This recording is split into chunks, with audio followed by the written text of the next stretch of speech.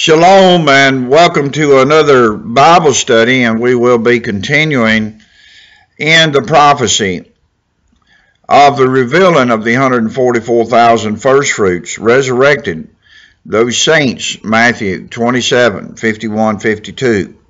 Now, in the last study that I uploaded to YouTube, I have been teaching this prophecy for several months, and I haven't uploaded anything to YouTube for several years. But I've continued in my studies while I have been absent from YouTube. There's so many things going on, as we know. We are at the end of the age. We are in the days of Noah, the Messiah said. The door's about to be shut on the Gentiles, the fullness of the Gentiles. Then you'll have the two witnesses stand up to prophesy for the last 3.5 years. Now, in our last study about the prophecy of Matthew 27, 51, 52, I know that for people that's going to see these videos, and I understand there is plenty of different denominational teaching or different sects of denominations that they believe they're the 144,000. I understand that. I did not realize that much until the Lord revealed to me who the 144,000 were. Now, in the prior video that I went to Brother Paul in 1 Corinthians 15 and he reveals that the gospel is to preach not only the resurrection of Christ, but the resurrection of the dead saints. So that's mentioned in Matthew 27, 51, 52. Now, the reason that most people or even commentaries do not touch that, and especially there's not much about that in social media, but God is now revealing things that's been hidden or been lost, because He is going to restore the things that's been lost as we enter the end of the age here. Now, the prophecy that I'm going to talk to you about, Simeon, tonight, is the same prophecy that Paul was a witness to.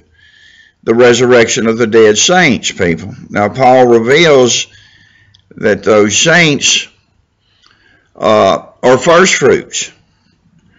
Now, when I listen to preachers or teachers that talk about the 144,000 first fruits, which a lot of them believe, like I said, that their assembly or whoever they belong to, they say they're the 144,000. I think after reviewing these videos and the scripture which I will give, you'll see without a shadow of a doubt that they are not. Never have been, never will be. Now, also, there is teaching in spiritual Israel that the church, or they are the assembly, and they are the 144,000, and that number is not an actual number. It's actually a figurative number, a symbolic number, which is also incorrect, people. Under the Hebraic understanding of Scripture, there's 4 levels. The first level is Peshat, in which this is mostly, and the first level being a level when you're studying is a literal interpretation. In other words, you always look at the Scripture literally, and then if there is, you can go to the next several levels, which would entail allegories or or similes or parables, spiritual understanding. But always start with the first interpretation, which is literal, see, people. And a lot of people's got away from that. They think that you've got to spiritualize everything in the Scripture. But that's not true, people. So, now, there again, I'm just trying to summarize this about the 144,000 because, I'll be truthful with you, I did not realize how many people actually thought they were the 144,000. You know, and so when the Holy Spirit revealed to me through Jeremiah's prophecy, which he prophesies Rachel weeping for her children there, Jeremiah 31, 15, 16, 17, there's actually 3 prophecies about Rachel weeping for her children. So when I went back there and studied that, and then understanding Matthew 27, 51, 52 is the same thing Paul talked about in 1 Corinthians 15, and now discovering this unbelievable prophecy was Simeon, that he prophesies the same event or the same people. Then when you go to Revelation 7 and Revelation 14, then John reveals that there's 144,000 of them, 12,000 from each tribe, starting with Judah, Reuben, Gad, Asher, and then finishing with Joseph and also Benjamin. See, now, and every man his own order, Paul says, according to the resurrection. Now, when we talk about firstborn, first fruits,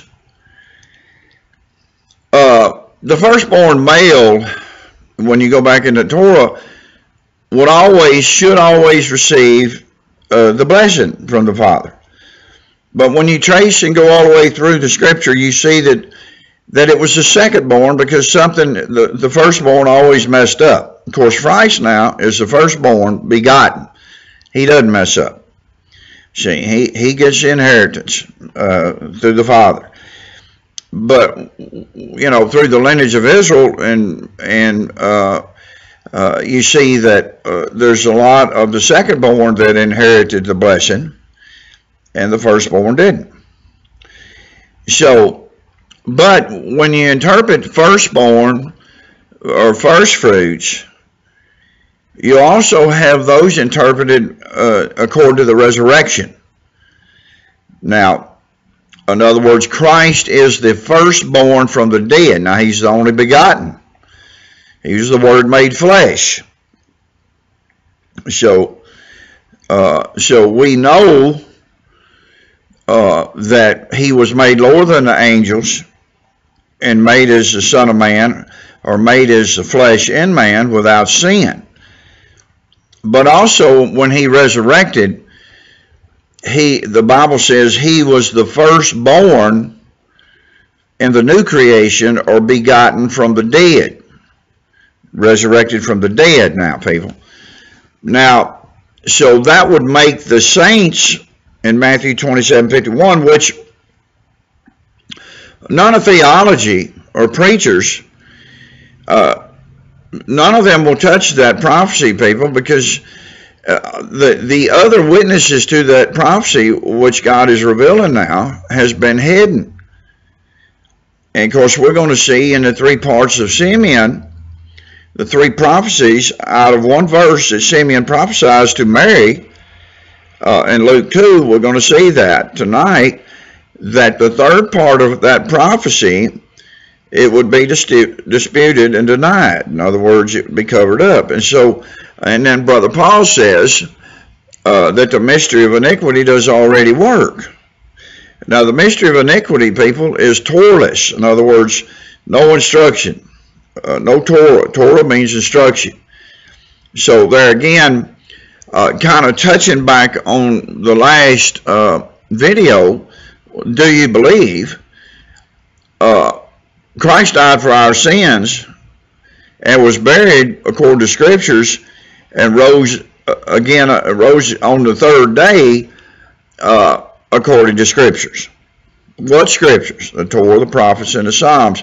Now, I will hammer that scripture over and over and over, people, because that's the secret to understanding, or where all of these treasures are buried, in the Torah, the prophets, and the Psalms, people. Because God's got to open our mind to those scriptures for us to understand what's going on, people. Because Christ said he would fulfill everything written concerning him in the first 5 books of Moses, and in the prophets, and in the Psalms. It's all in there. So that's prophecy. The spirit or the testimony of Yeshua is prophecy. It's not to give a word of knowledge and tell somebody, what's going to happen to them in 2 weeks or 2 years. That's not prophecy, people.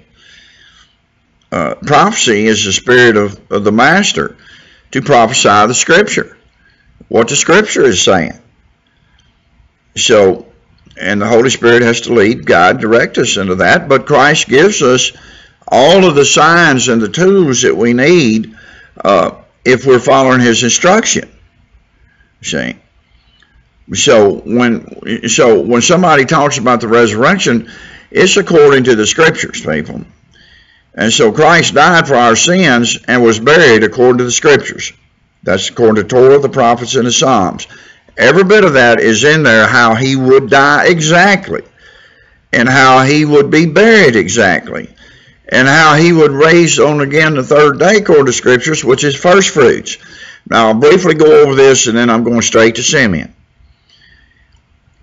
There is 7 feasts of the Lord, and he created these appointed fixed times in Genesis, the 1st chapter, the 14th verse, when he created the stars and the moon and the sun, and these were for times of seasons, days, and years. But the word season is not winter, summer, spring, or fall. That has nothing to do with it, because during Noah's day there was no such thing as heat and cold. I've talked to you a little bit about that. A lot of people don't realize that. That did not happen until after the flood. Now we're going back in the days of Noah, Christ said, when he comes back to set up his kingdom. So understanding what he says, we're going back, and there's going to be shorter days and shorter nights, and there's not going to be any heat or cold, people. Now, how do I know that? Because the master, the master teacher of the scripture said, so it will be as in the days of Noah. That word as is exactly like when he comes to set up his kingdom. So God is fixing to do a tremendous work on his creation, which is the sun and the stars and the moon and the earth. Now, Lord willing, later on I will get into that prophecy of how he's going to shorten the days. But that will take us into a whole different teaching that a lot of people don't really understand that either. But the point I'm saying to you is, God created these fixed appointed times, and he has 7 feasts. And Christ came in his first advent at the appointed fixed time, Passover, at the appointed one, that Christ was to die at a fixed appointed time. Now, I talk to people about this, and when I teach small groups, I do a lot of one-on-one, because you just got to go back to the scripture and go slow and show people scripture, because they've never seen this before, people. Most people, and especially in the West, because they've sat under a denominational teaching, which I was raised and was a member of. But when I left that and then started gathering things, tools, concordances, and translations of different scriptures, and then over the years, by spending many hours of studying and being obedient to the Messiah, then he will open your eyes. So this is what this is about, and I'm going to share this with you because it's unbelievable. And for you people that feel that you are part of the 144,000, or you're spiritual Israel and you think the church is 144,000 or whatever, all I can do is ask that you, when you listen to this video and you take the scripture of what I'm fixing to give, and you let the scripture teach. Because I'm going to give you scripture that you hadn't seen before. Just like with Paul, there's not many people that understand that Paul was speaking of the resurrection of the dead 2,000 years ago. He's not speaking of us there in 1 Corinthians 15. So when Christ came and at the appointed fixed time, he died on the 14th day of Nisan and at Eve, and was put in a tomb, and then he rose again on the third day according to scriptures, which is first fruits, because he fulfilled Passover, unleavened bread. He was the bread from heaven without sin. And then when he was raised 3 days later, then he fulfilled first fruits. And by filling first fruits, the shadow being the barley that the priest would cut and offer to Yahweh as a first fruit offering in the spring was the barley crop. The wheat didn't come along till 50 days or so later. Then that was at the Pentecost or Feast of Weeks or Feast of Oaks. And then they would also offer the wheat to Yahweh as first fruits. So when Christ resurrected on the third day, people, he's fulfilling Torah. Then those were his first fruits in Matthew 27:51. That their graves were broke open when Christ died. The Father marked 144,000 graves with 144,000 dead saints laying in those graves. And when Christ come out of the tomb 3 days later, according to the scriptures, the Bible says that they was raised from their tombs and went into the holy city and appeared to many. And they were resurrected with a glorified body, people. You know, now, some people that talk about the resurrection of the saints, they say, well, we don't know what happened to them. They died like Lazarus. We do know what's happened to them, and we will see what the scripture says about that, because it's in the scripture. There again, you got to think, well, if they died like Lazarus on this side of the cross, which is the resurrection. Now, Jesus did raise Lazarus from the dead, and he died. And Peter raised from the dead. Paul raised from the dead. So there was great miracles about that. But they died again. Now, when Christ was raised from the dead, he was raised to a spiritual body. We know that. To a glorious body. Well, think about it, people. Everybody that he raises from the dead in the start of the new creation, if those saints that was resurrected in Matthew 27 wasn't given glorious bodies like the Messiah, then we don't have a lot of hope there, people. Because that means that, what would that be the difference in us? We would be raised 2,000 years later, and we've been promised immortality. So there's no way that would line up. But there again, we will let the scripture decide that. But I'm just trying to bring some of the arguments and some of the disagreements that you hear out there. But when you understand this 144,000 as God's first fruits, and Christ raised them from the dead, through Christ they was raised from the dead 2,000 years ago, and they had been in heaven with him for 2,000 years, and now he's coming back to resurrect his wheat. For he says in Matthew 13, let the wheat and the tares grow up together, for the harvest is at the end of the age, not the end of the world. It's the end of the age, and we're about to enter the last 3.5 years of tribulation. And the witnesses will die, and then the resurrection will come. So when Christ came in his first event, the first 4 feasts, he fulfilled Passover. He was unleavened bread. He was without sin. He fulfilled the resurrection on first fruits, but not just his resurrection. He had his first fruits that he resurrected. And then when he ascended to heaven 40 days with his first fruits, 10 days later, by the promise of the Father, he sent the Holy Spirit, and this gospel of the kingdom would be preached to the nations as a witness, and the end would come.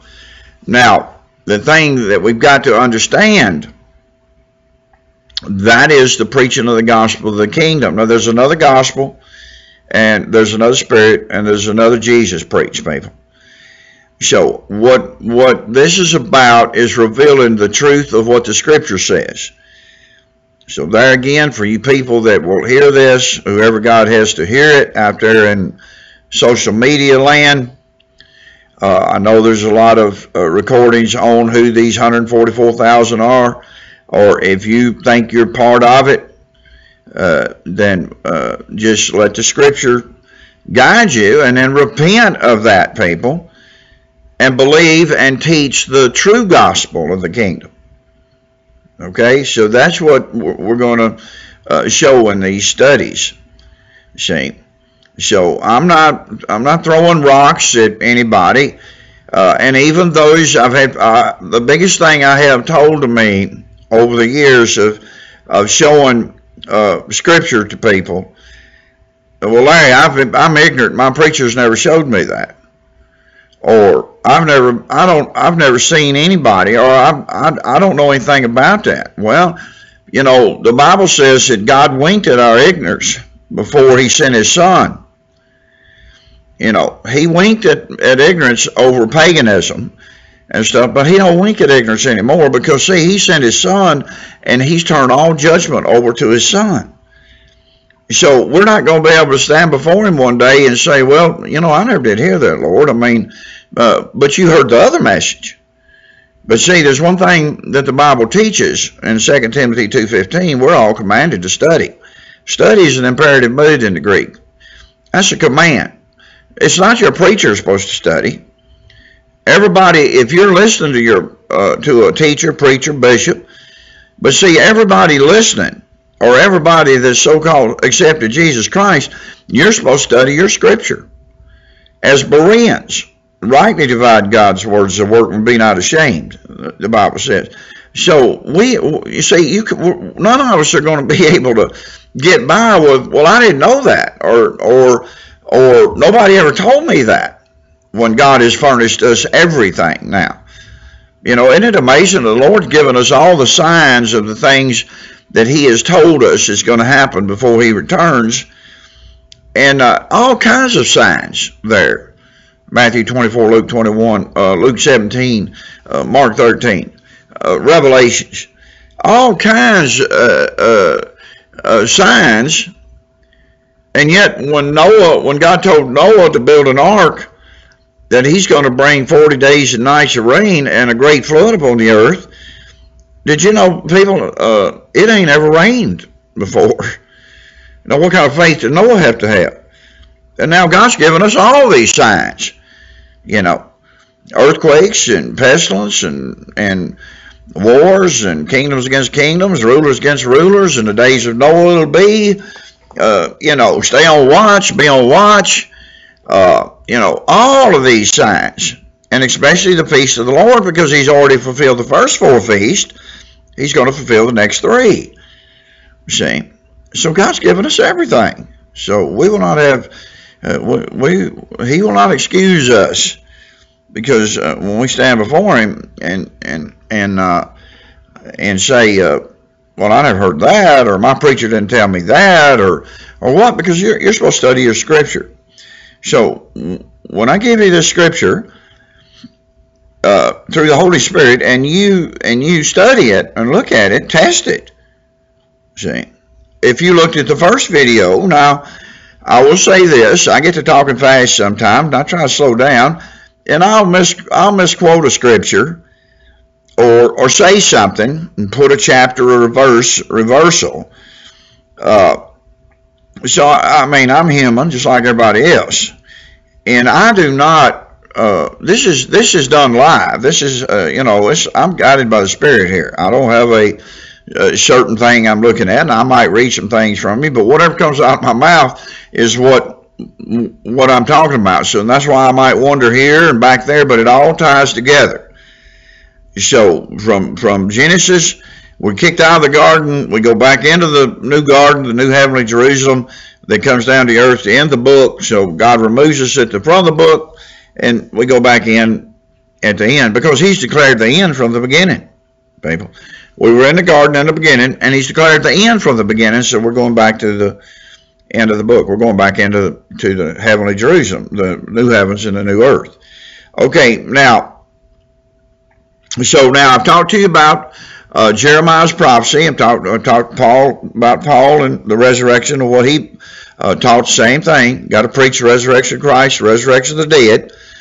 Now we're gonna move in to Brother Simeon, and I'm going to reveal that scripture to you. And also, as I'm doing that, I will be moving back and forth into Matthew and back and forth into Jeremiah. So you can stop the recording, play it back, and write the scriptures down, because I want you to test them.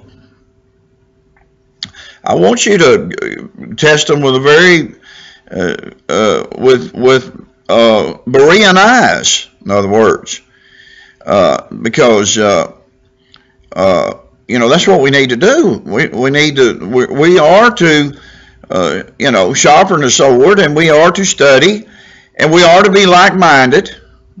And so I'm hoping if there's some Jews or Messianics that hear this prophecy, then it will provoke them to jealousy, people, because I am telling you that God's first fruits, when he resurrected Christ, and through Christ, he resurrected 144,000, 12,000 from each tribe of Israel, every man in his own order. And they are the only ones that can sing that song. In Revelation 14, they are the only ones. And so, for any of you Jewish people that happen to hear this, may God open your mind to understand this. And Brother Simeon and the prophet Anna are the two witnesses when the Messiah comes to the temple here, that we're going to start on now, in Luke 2, starting in verse 23, people.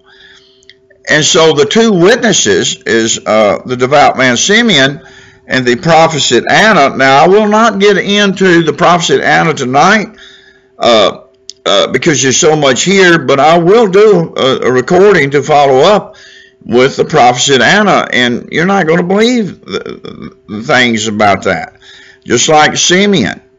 I'm going to read to you some historical writings about Brother Simeon. So this is unbelievable. And there again, may God open your eyes, or those that hear this. This is such a huge blessing, people. And there again, for you people that have been misled, thinking that you're the 144,000, the door hadn't been shut. Just repent and believe the gospel of the kingdom, people. Don't be stiff-necked, near in heart. You're not fighting me. You can stone this message, but you're not fighting me. I'm just a vessel. That the word comes through. You're fighting the Creator. So, and one of the greatest sins all mankind, including myself, have, we don't like to be corrected because of pride. And of course, pride God hates. So now as we move into this huge prophecy with Brother Simeon as one of the witnesses, and the prophet Anna as the second witness, and Simeon, being a devout man from Jerusalem, we're going to see, is from the southern kingdom. And the Bible tells us that Anna was from the tribe of Asher, the northern kingdom, and her father was Panuel. Now let's pick it up in verse 23. And we will see that, as it is written in the law of the Lord, every male that opened the womb shall be called holy unto the Lord. Now, just think about that. See, there is a period of innocence there on children. And the Bible says here that the male child that opens the womb of the mother to the Creator is is holy unto Yahweh. That means hagios. That means pure in Yahweh's eyes. So there is a time of innocence before we move into the time of accountability, of course, when we sin, transgress. But, and think about this, when the Bible doesn't contradict, because the Bible says that we're conceived in our mother's womb, that's true. But there is a period of innocency with a young child before they can talk, before they can, disagree, or before they can become accountable people. That's what the Bible says right here. The Lord, they are holy. They are innocent during this time period. Okay, let's look at 24. To offer sacrifice according to that which is said, the law of the Lord, or Moses' law, a pair of turtle doves or 2 pigeons. So they were there to sacrifice in the temple. Now, there's one unique thing about understanding Christ's age even at this time, which is something we need to think about. He was circumcised on the 8th day. The purification of a woman, according to the male child that she has, is 33 days, according to Torah. Now, you might not have ever heard that. So that would put Christ at about 40 plus days old here. So it's important. Christ was young, but he was about 40 days old at this time. Now, in verse 25, and behold, there was a man in Jerusalem whose name was Simeon, and the same man, just and devout, waiting for the consolation of Israel. And the Holy Ghost was upon him. So he was filled with the Holy Spirit, people. Very paramount to understand this. So he had the Holy Spirit that was upon him, the Bible says, and it was revealed unto him by the Holy Spirit that he should not see death before he had seen the Lord's Christ. Now, let me interject here real quick some things that I had printed out doing some research about righteous Simeon. And I will touch on this because this lines up with Scripture. And this comes from the Orthodox Coptic Christians. And it says that Simeon, righteous Simeon, was according to the testimony of the Holy Evangelist Luke, and we just read that scripture, 2:25. God promised him that he would not die until the promised Messiah, Christ the Lord, came into the world. Now the scripture says that. So now ancient historians tell us that the Egyptian Pharaoh Ptolemy II, Philadelphus 285-247, wished to include texts of the Holy Scripture in the famous library at Alexandria. He invited scholars from Jerusalem and the Sanhedrin to send wise men. Now, this writing, people, says that the righteous Simeon was one of the 70 scholars that translated the Hebrew text to the Greek text, which we have today, which I've been studying for years, is the Septuagint, the L70, LXX. Is that unbelievable or what? Now, we also know, according to historical facts, that this translation from the Hebrew to the Greek was 250 to 80 years before Christ came. So what are you saying, Larry? Well, what I'm saying is the historical writings say that Brother Simeon was not only a devout man, but that he was a scholar that helped translate the Old Testament into the Greek Septuagint, which Christ even spoke out of when he spoke Greek, and which many scholars use today and have used, and it was translated 280 so years before Christ. Now they go on to say that Simeon died at about 360 years old, people. Now I know a lot of you can laugh about that or make jokes about it or whatever you want to do. But see, I believe that. It's not a coincidence. See, Brother Simeon was a witness, a scholar, And guess what?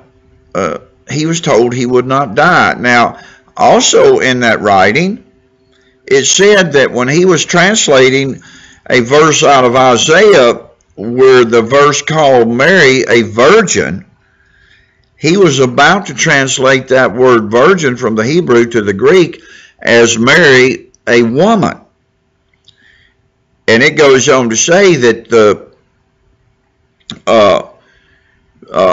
historians say that an angel stopped his hand and told him that he would not die until he seen the Virgin Mary and Yeshua, his salvation. And guess what? That lines perfectly up with Scripture. So I just wanted to bring that in, that Simeon, we don't hear much about Simeon. People never have. There's not much taught about Simeon out there. He's only mentioned one time, but now God is revealing these unbelievable things. Now let's get back and see a dunamis, unbelievable revelation of one Scripture that he's going to prophesy to Mary. Okay, so we continue now. Verse 27. And he came by the Spirit into the temple, and when the parents brought in Yeshua to do to him the custom of the law. Now the Bible says when he come into the temple, he was full of the Holy Spirit.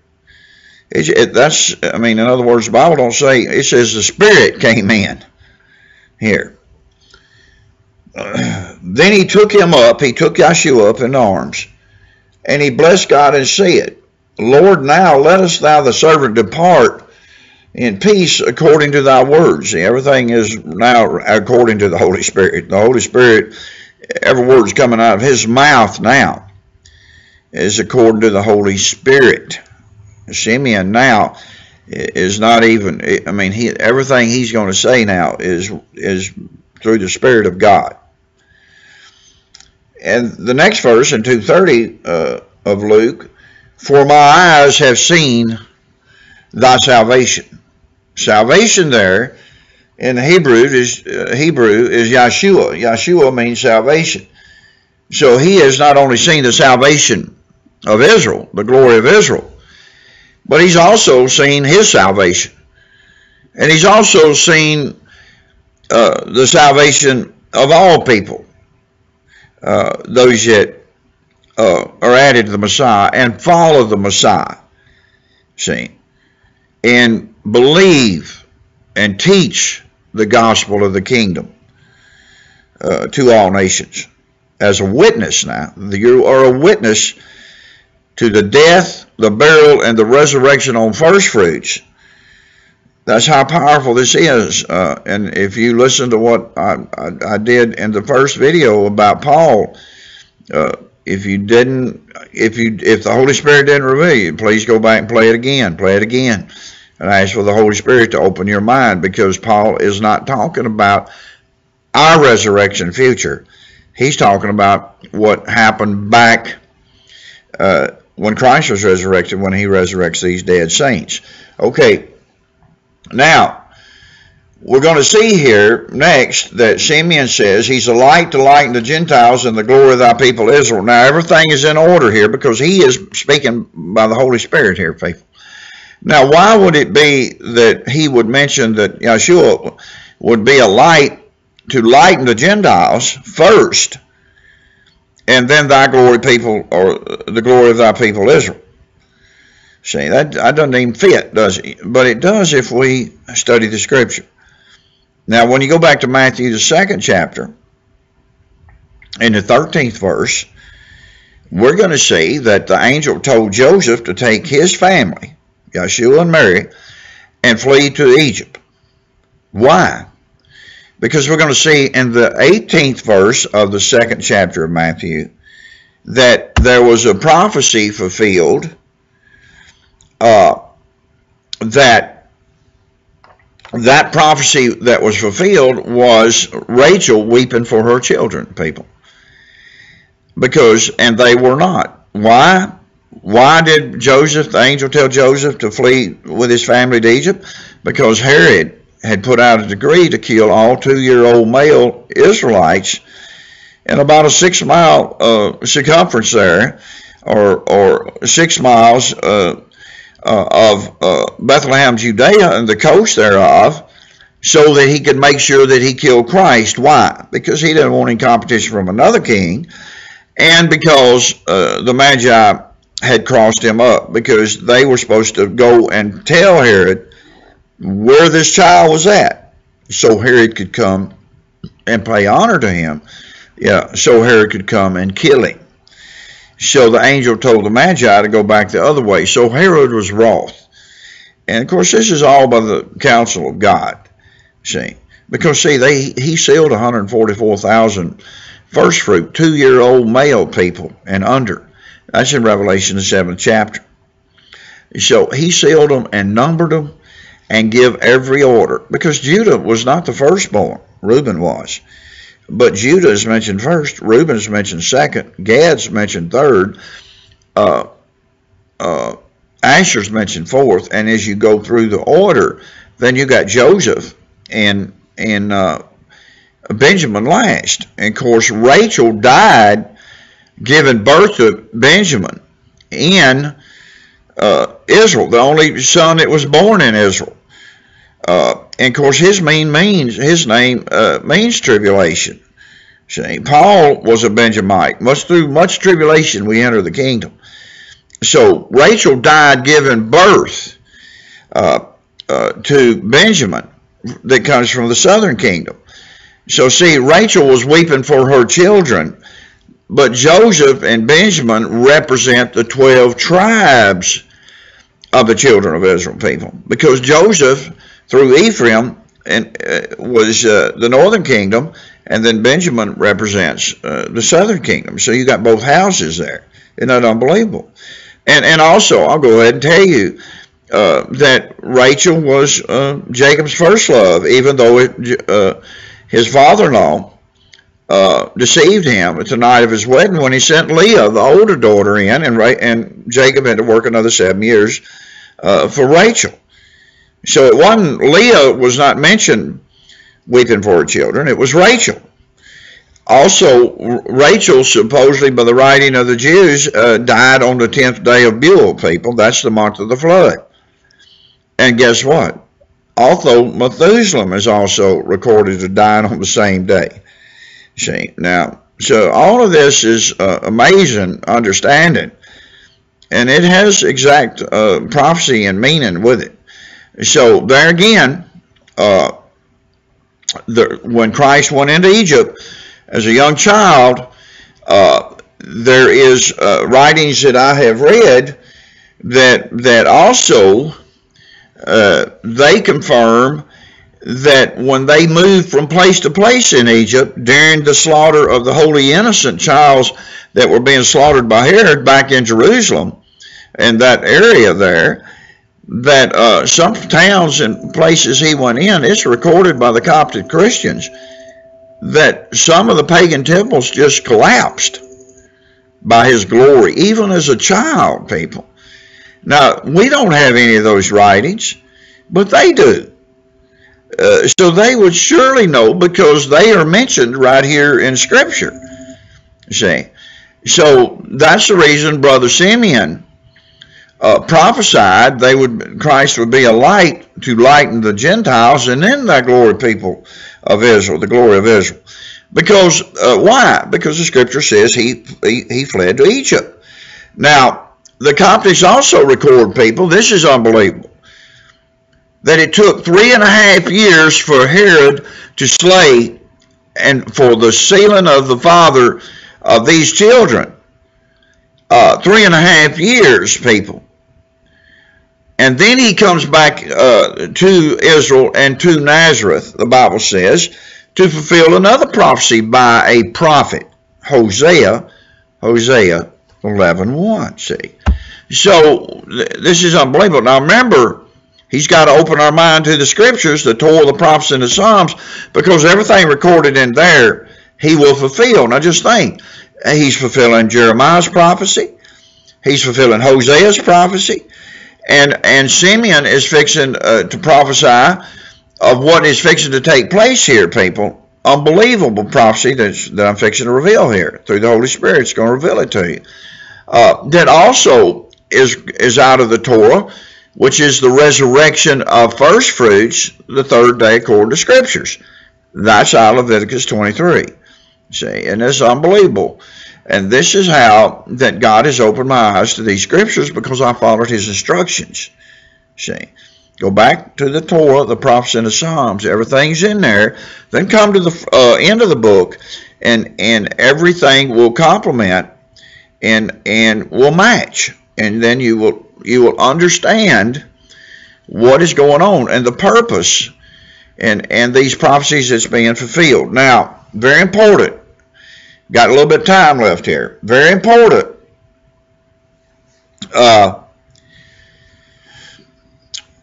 Verse 33, and Joseph and his mother marveled at the things that were spoken of him, as of Christ, that Simeon was prophesying. Now we'll go to verse 34, people. 34 is a dunamis scripture, and that means power. In other words, it's like dynamite. It's so powerful. Now, pay close attention, people, and turn your Bibles to Luke, the 2nd chapter, the 34th verse, and the power of God is fixing to completely explode here, in other words. All right, now, Simeon blessed them and said unto Mary, all his focus now is on Mary. He was talking to Joseph and Mary, but now he is focusing in straight to Mary, the mother of Yeshua, because this is what is fixing to take place shortly. He's prophesying. Let's read again. Verse 34. And Simeon blessed them and said unto Mary his mother, behold, this child is set for the fall and the rising again of many in Israel, and for a sign which shall be spoken against.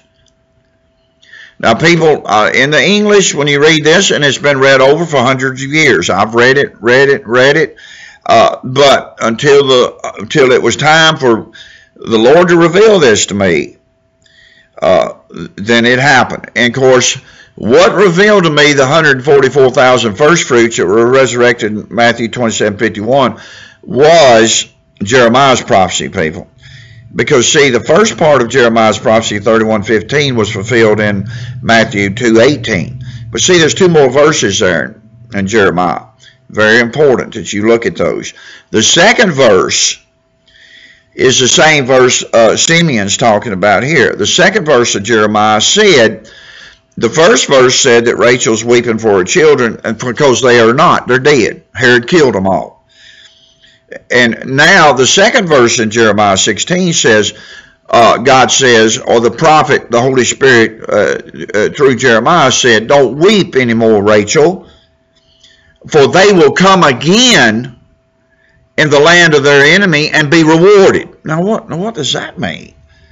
Now, in the Hebrew, come again means come back from the start. So what I'm saying to you is, now let's tie that in with what's said right here. Now, very important.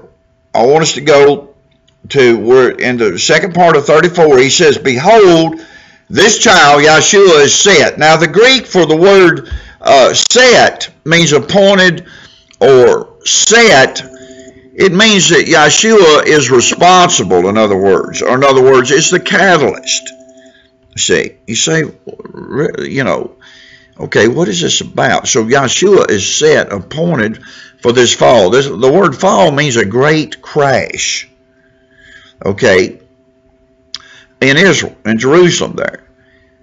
It's only used 2 times in the New Testament, people. Now let's think. All right, now we've been studying, so let's think. Why would Yeshua be the catalyst or be appointed for this great fall in Jerusalem, this great slaughter? Oh, now you understand what I'm saying? So when you go back to Matthew 2, you see the angels told Joseph for Mary and Yeshua to get to Egypt because Herod's fixing to come and kill him. But to make sure that he kills Yeshua, he's going to kill all the 2-year-old males and under. See, that's the fall, people. That's the great crash. But Simeon continues. Not only is the child set for the fall, but he is set for the rising again of many in Israel. You follow me? Now, you will never in 100 years, or unless the Holy Spirit knocks you in the head and tells you to get you a concordance or a lexicon or something to look up rising again. Because rising again and many in Israel, in English, you know, that's why it's looked over, people. But now, do you want to know what the word rising again means? Well, I'm going to tell you what it means. In the Greek, which the scripture was wrote in Greek, and the devout Simeon was one of the 70 scholars that helped translate the Hebrew into Greek. So I would say that he understood Greek real well. And so he's prophesying here in Greek. And so the rising again, people, is the resurrection of the dead. What? You telling me that rising again, that I've read all these years, that I've listened to preachers talk about when they would read the scripture, and they never knew it was the resurrection of the dead of many in Israel? Well, people, when did that happen? Can you give me a scripture where there was a resurrection of many, polis? That means a great number in Israel. Yes, I can. Matthew 27, 51, 52. Christ gives up the Ruach. Then there's an earthquake. The temple, the veil is rent from top to bottom. The rocks are rent and the graves break open. And many of the dead bodies, saints, many, polis, great number of the bodies of the saints come out, rise out of the graves after his resurrection 3 days later, according to Scripture, people. And Brother Simeon is prophesying to Mary that Yeshua is set for the greatest slaughter, purposeful tribulation of 144,000 2-year-old male sons of Israel, every one of them sealed in their own order. And then approximately 30 years later, 28 years later, when Christ goes to the cross at the appointed Moed Passover and gives up the Ruach, and God marks the graves with this earthquake, and through the Spirit of the Father that resurrects Jesus Christ, through Jesus Christ, he resurrects 144,000, because the prophet Simeon, the devout man, said, this child will be set for the fall and the rise again of the resurrection of the dead of many in Israel, because he is the man-child. Revelations, the 12th chapter. Do you believe that? Now, people, I am going now, there's still yet the third prophecy of this dunamis scripture. This unbelievable dynamite of a scripture. This is the power of God, and this man was full of the Holy Spirit. Now, the third part of this prophecy, this miracle, this sign in the Greek means supernatural miracle, people. So this miracle, what miracle? The great slaughter, the fall in Israel, that Yeshua would be appointed or set for, but also he is appointed or set to resurrect the many dead in Israel. The resurrection of the dead, Anastasius or Anastasius. It means to be resurrected from the dead. Now, the third part of the scripture, right here, this miracle will be spoken against of. That word against means they will deny it, they will speak against it, it will be contradicted. Now let me ask you that, is that a true prophecy? Because see people, it's been covered up. It's not out there, people, but God now is revealing it. God is revealing this, people. Now, my hope and my prayer is whoever hears this, that it will convict your heart, and if there's any messianics or bishops or pastors or any of you people out there that teach prophecy, women, men, whoever, I'm hoping that the Holy Spirit will lead you to this old gray-headed 65-year-old retired fireman in Tennessee that is bringing this message because God has revealed this to me, and it's, you know, I'm hoping that some of you preachers and pastors out there get a hold of this and tell your sheep about such a great prophecy, people, to fulfill Scripture. Now, people, as I close, he resurrected 144,000 children of Israel 2,000 years ago. Now, Lord willing, and I continue in my studies and reveal things to you, you're going to find this changes everything, people. There is no replacement theology of the church has replaced Israel. And guess what? You can get mad at me and stone the message, but for you rapture people that preach that Christ is going to rapture you out,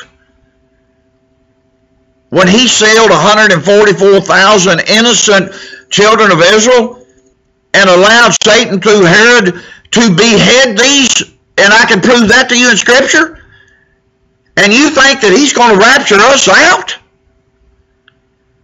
Now, I'm not mad at any of you. I am that compassion and hoping to wake you up out of your sleep. Our Lord and Savior, who resurrected those 144,000, is coming back for his wheat harvest. Matthew the 13th chapter, let the tares and the wheat grow up together. The harvest is at the end of the age. The two witnesses are going to die by the beast, people. And Lord willing, if I can do the two witnesses, they are not Elijah and Moses. You got one right. They are Elijah. But I will prove to you by no shadow of a doubt who the second one is. And it's not Moses. And when you understand who he is, you will know that we're going through the Great Tribulation, people. But it's okay. Because if this don't add to your faith, 144,000 that was resurrected 2,000 years ago, so be it. Now may the God of Abraham, Isaac, and Jacob, may that Spirit witness to your spirit and to the assemblies.